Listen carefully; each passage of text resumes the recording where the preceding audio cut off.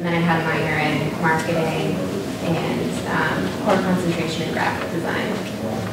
But I was thinking today I could kind of just walk through my experience at Cone. I was lucky enough to start working just a month after graduation, which is like good, but at the same time, now looking back, I kind of wish I gave myself the summer off. But I was definitely anxious to start working.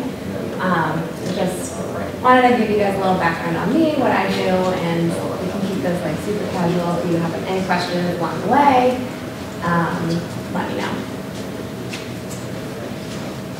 So this is going to be kind of silly, but like I said, how I got from here, being in PRSSA, over to the photo on the right, which is a picture from the Publicity Club of New England. Every year they have these really big bell ringer awards, and all different agencies, not just Boston where I'm based, but all throughout New England, enter different case studies.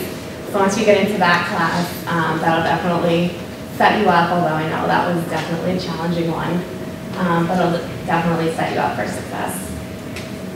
So I did a lot of different things on campus. I think the really great thing about Roger Williams being so small is that, you know, and I know SPNL will like hit you over the head with this, but like get involved. It's a great way to build some leadership skills, have some fun, make new friends.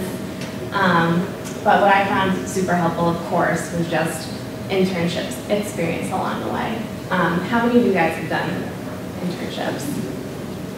Everybody? Good. I mean, if you have one, that's great. 2, better. 3, amazing. I think whatever you can do to get experience along the way is super helpful. But where have you guys been interning? Just throw it out there. Anybody? I did some action leadership, sort of corporate performance seminar. Anybody else? I was by your office at Monahan for a while last semester. Are you guys finding, I think personally I was able to do a couple different things in different industries. So my first internship here was on campus over in the law school. That's where they have or at least where they used to have the Office of Marketing and Communications for the school overall. So kind of doing like internal communications, things like that. My second internship was at Grace Monahan's Wedding Style, which was a luxury wedding magazine just down the street in Warren. So that was really cool to get some like creative writing experience under my belt. And then the last 2 at RDW Group and Declan Shanley were 2 agencies based in Providence. So I think interning at those last seasons really gave me good exposure to what I might be doing as an entry level. But also kind of just opened my eyes to like what an agency might be like. And I found that I liked it, so I applied to come. Any questions? Comments? Cool. So now I can give you guys a little bit of background about Cone. So we have about 100 employees based in Boston and New York. Boston is our headquarters where most of our employees are, but we also do have a small agency in New York. We do have global capabilities because Cone Communications is a part of the larger global Omnicom group, so we get to work with different sister agencies throughout the US, over in Europe and the UK, so it's a really great place to collaborate. I think one of the things that really drew me to Cone was first just the people there. I found that a lot of people are like young, they don't discriminate against young college grads. Everyone's super smart, really passionate about what they do, and very teamwork oriented. So a couple things about what we offer. Obviously we have several different pillars here, but we're a fully integrated PR and marketing communications agency. So we have a couple different areas of expertise. Brand communications is the largest department, if you want to call it a department. That's what I do. It's a lot of consumer PR. We have a team of digital and social media experts, account planning, insights, and research. We have our own in-house creative team, which is super helpful. And then we also do a lot with CSR and corporate responsibility. Has anyone taken the case studies class yet? So you probably have started, yeah. So you've probably started hearing about the different types of PR. I'm curious what you guys are interested in, or if you've kind of felt strongly about one over another. What do you think? Crisis communication. Mm-hmm. Why is that? I don't know. I think I'm pretty good at crisis management and staying organized in that kind of situation. Very cool. Anyone else? Well, I found myself drawn to consumer PR, consumer communications, just because I thought it was one of the most relatable things, because, you know, we all are consumers of different things, so I just was drawn to that, which led me to the brand communications group. So speaking of clients, this is just a sampling of our current client roster. We have tons of different brands, global brands, national brands. We do smaller regional and local projects from time to time, but we really do have a great depth of industries. We have food, fashion, tech. You can see for yourself, we dabble in a lot of different industries.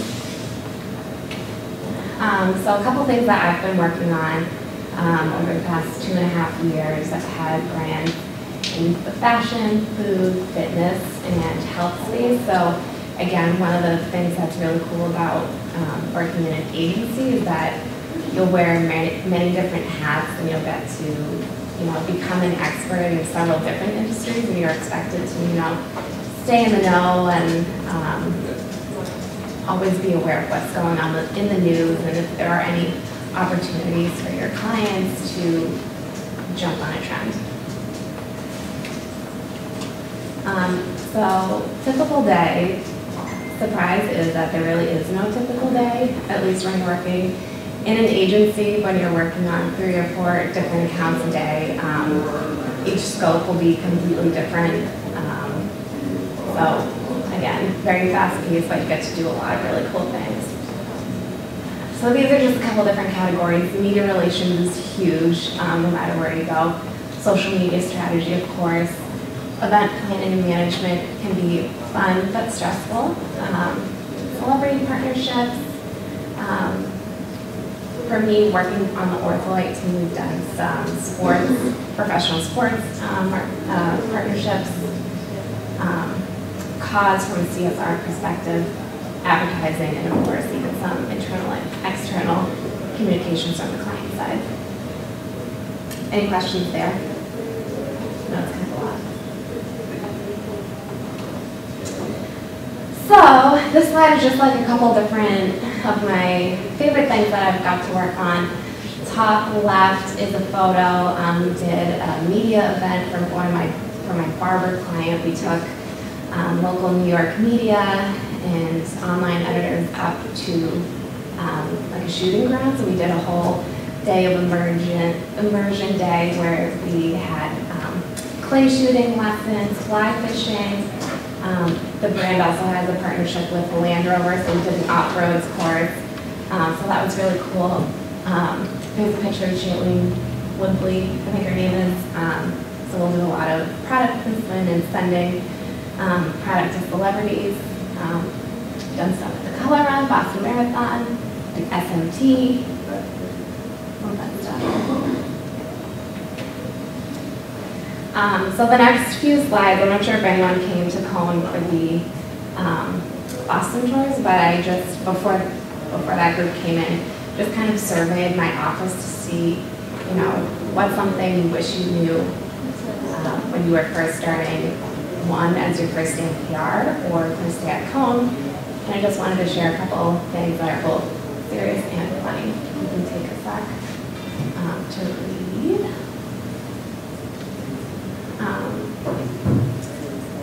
I think on this page, one piece of advice that I wasn't expecting to get back was to contribute to your 401k as soon as you get your first job, which if feel like is something that you don't really talk about much in school, but definitely something very important. You know, when you're looking for different jobs, you want to make sure that you do have good benefits included, and 401k is definitely a huge thing to talk about with HR.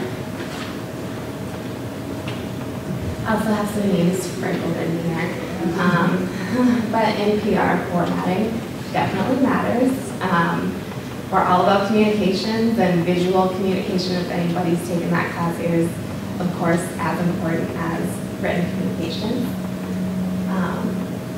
In PR, you will always think something might be, you know, client ready and good to go, but I'm sure once the team starts circulating things around, you'll find that people have different styles of writing, different ways of wording things, so don't be discouraged when you start getting lots of edits or different feedback.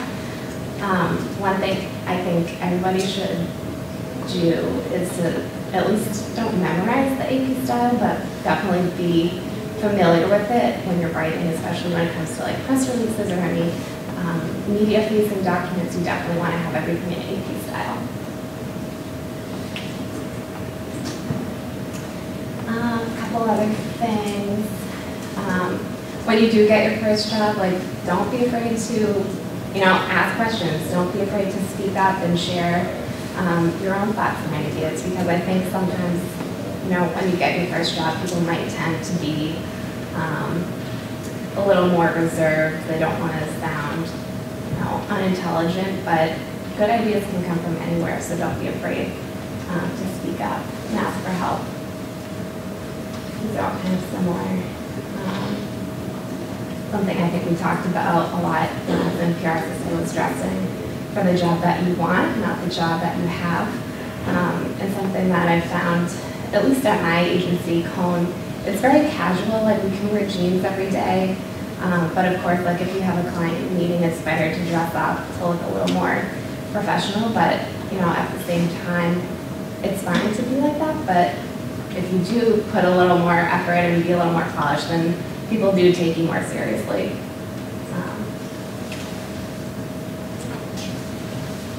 I had to put Ryan Gosling in here.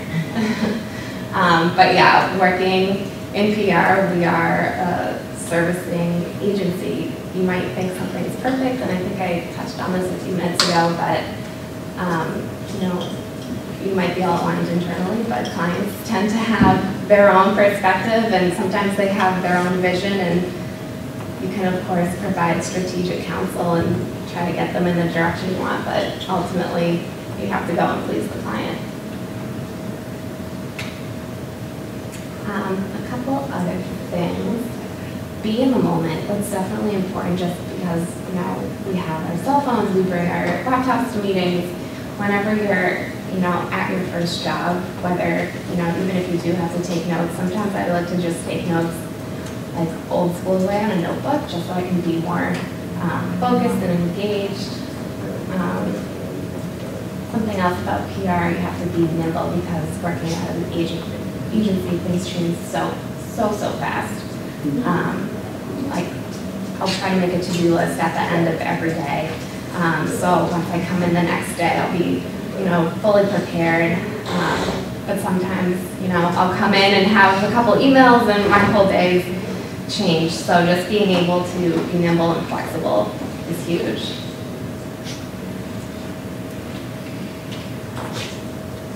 That said, we work in PR, not the emergency room.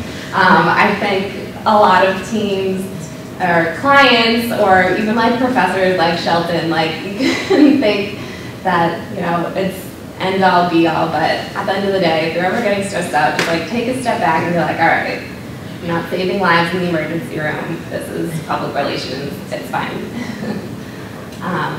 And then this guy on the right, just always make sure you're paying attention to details. If someone's asking you to send a file, make sure it's the right one, right format, all that jazz. And a couple of these, I think, might be a little harsher, but I think Shelton actually does a really good job of preparing us for the real world, trying to strive for that balance. I think anybody in college already does a really good job of that, especially if you're already, taking classes and juggling an internship or work study or, clubs and orgs on campus.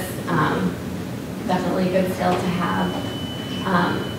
And you have to have a thick skin. Like I touched on, like there's always going to be multiple rounds of edits. Someone else might have a better idea than you, but like I said, it's PR, not PR. And as long as you learn not to take things personally, it's totally fine. And of course, being detail-oriented. So that's all I have. I figured we could spend some time doing some Q&A. If you guys have questions about my experience here at Roger Williams, or how I started looking for my first job, or anything at all, I'm totally open. So let me know. Definitely stay connected. Yeah. How did you start looking for your first job? So good question. I was very crazy and started looking for jobs in January of my senior year, which made me feel better, but definitely not necessary. The way I did it was, first of all, I narrowed down my city. I'm from the Boston area. I always kind of knew that I wanted to start working there. So I actually made an Excel grid and listed all of the different PR agencies, major companies that I was interested in, and started going online to see if they had any relevant positions based on my little experience for those entry-level jobs. I started doing some phone screens. I think over my spring break, I didn't do the crazy hand trip or anything, but I ended up going on some in-person interviews, some initial touch bases just so I could start getting my name out to HR, start networking a little bit, just so when it came time to graduation in May, they already had my name in the system, so I wouldn't be just going in cold. But actually, I think things started happening really fast after I graduated in May, once I was officially, not a college student anymore. So yeah. Yeah. How many, so you said you work on multiple accounts a day, or usually, how many do you usually take? Because that's the one time. Yeah, so I think that could vary by agency, but in my experience at Comb, they typically keep people on 3 teams, so 3 different client accounts at any given time. Some months, depending on, if you get a new business win, if you win a new client, if you win a small project, you might be pulled in for more, or depending on the client's scope, if things tend to quiet down in the summertime or in the winter time, you might go down a little, but I've been typically on 3 or 4 teams at a time at Comb.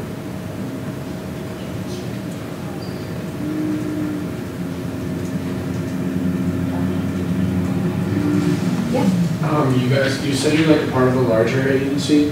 Are you in constant contact with them a lot? So, personally I'm not, but, so Omnicom is more of a network of global PR agencies. So Cohn's part of that, Fleischman Hillard is part of that, Ketchum is part of that. So there's a lot of different agencies that all kind of fall under this parent company. So from a day-to-day, we don't really do much with them. It's more from a HR and benefits perspective. If we want to share, I think more internal resources. But someone in my position as an account executive, I don't talk to anybody there.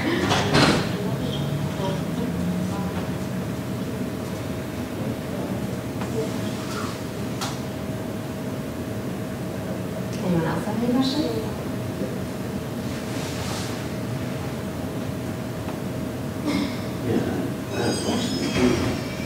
When you're getting a lot of these resumes for especially for entry level, do you really just want to let's say talk about if you work with larger clients? Because let's say I'm on, I got to work with Zappos, and I say, oh, okay, I work with this level of brand before. Is that something that is going to be more appealing to an agency like Comb, especially going in entry level, Or is it more appealing to say like, okay, like you helped develop and start your own business? Kind of show that more of a creative entrepreneurial like story.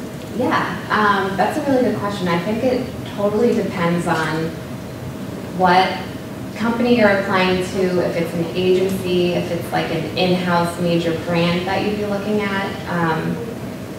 I would totally recommend listing some of the different pieces of client work that you've listed on, but I think what's even more important than just name dropping would be to show your results. Like we talked about, quantifying your resume as much as possible. Like, what did you do at the startup, or what did you do during your experience? Like, did you help draft a press release? Did you do any media pitching and outreach? And from that, were you able to secure any, blogger coverage, any social media posts? Like, you can translate that into impressions and more tangible results for HR and the interviewer, just to prove that, this is what I've done. I can, at this place, this is what I can bring to you guys.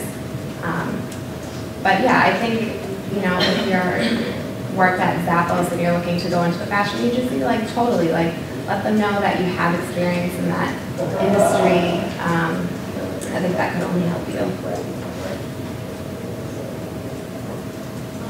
Yeah.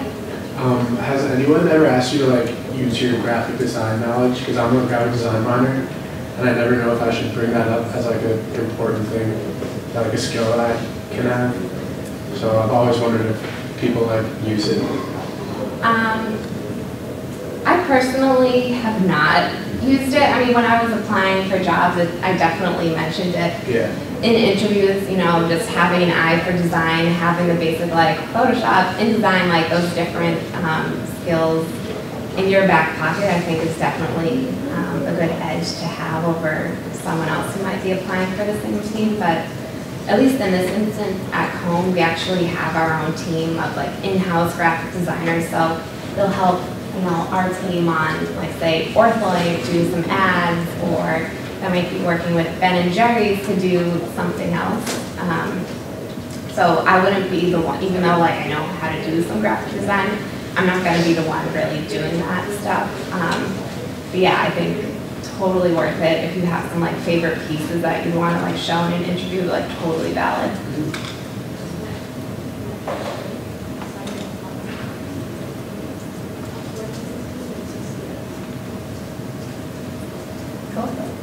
Do you have any last questions? Thank you. Well, thanks guys. If you want to stay in touch, I have some business cards. Don't be afraid to like ever shoot me an email. I'd be happy to look at a resume. And if you're ever in the Boston area, let me know. I'd be happy to meet up. Thank you. Thanks.